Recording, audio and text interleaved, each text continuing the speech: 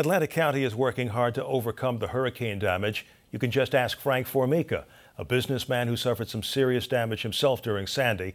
He also happens to be chairman of the Atlantic County Board of Freeholders, and he joins us now from our studio at the Richard Stockton College. Good of you to join us. In terms of the damage that your business interests suffered, you're back and everything is back to normal now or not? Not really. There was significant damage to our business, luckily not from the floodwaters, which was the greatest amount of flooding I ever seen in 61 years, but from what was called an electrical surge from one of our power poles.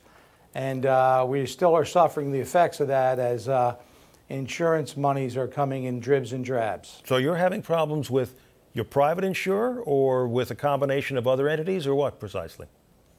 It's my private insurer, that's correct. I think it's everything, all the paperwork is filed.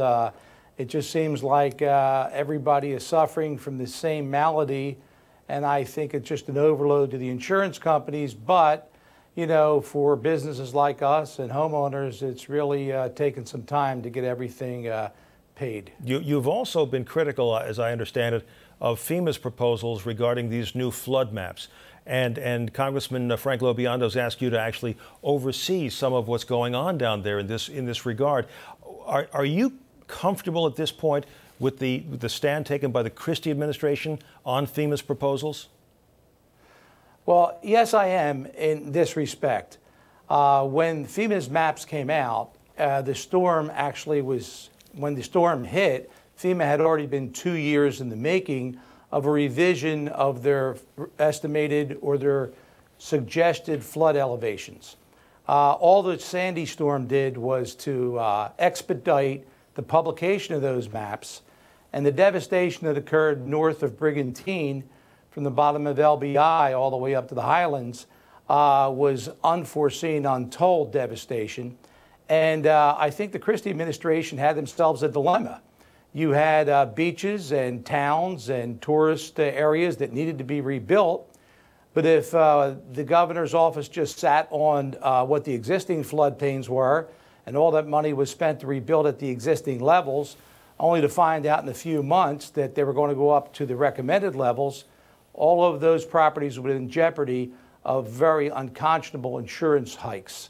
So I think he had to make a decision. He is a decision maker. And he made one to get New Jersey rebuilt. On the other side of the thinking, we did not suffer the significant damage down toward south of Brigantine. And the district that I represent is Atlantic City, Ventnor, Margate, Longport, Summers Point, a little bit of Egg Harbor Township. There were V zones put in. That means V like victory, only in this case it means velocity wave damage. Mm-hmm. That would have mandated that these homeowners whose homes have been depreciating in value just by the natural downtrend in the economy, they would have to spend almost $100,000 to $150,000 to raise a house that is only assessed on the books for $80,000. Which becomes almost impossible to even consider in itself. Talk to me about the seawall controversy that's existed in a number of places where the governor has been very aggressive about talking about the need for seawalls or for built-up dunes. How much of your area would you like to see protected by reinvigorated dune systems or new seawalls? Well, the flood plans that are flood mediation plans that are now being proposed are very aggressive. I think they're in line with the governor's thinking.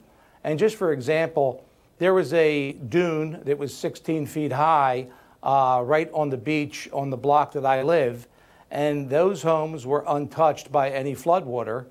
And just down the road in Longport, homes were devastated and destroyed by waves. So I think it's a very good, well thought out idea, and we just got to make sure that we get it right. And we still are awaiting FEMA to come with the final determination of what their maps are going to be to tell us those elevations. One last question. The summer season about to begin. How prepared, how recovered is your county, and what kind of summer do you envision? You know, I don't want to go on berating any national weathermen that declared our boardwalk dead, because that was just a pure mistake of reporting. We are 100% ready. The Atlantic City Boardwalk is 4.1 miles long. I don't believe that 800 feet of it were actually affected, and that was scheduled for demolition. So we are open for business all the way down the coast from Atlantic City toward Cape May. And it is going to be a nice summer, and I think an invigorating one business-wise. Mr. Formica, have to leave it there. Appreciate you coming on, sir. Thank you. Thank you.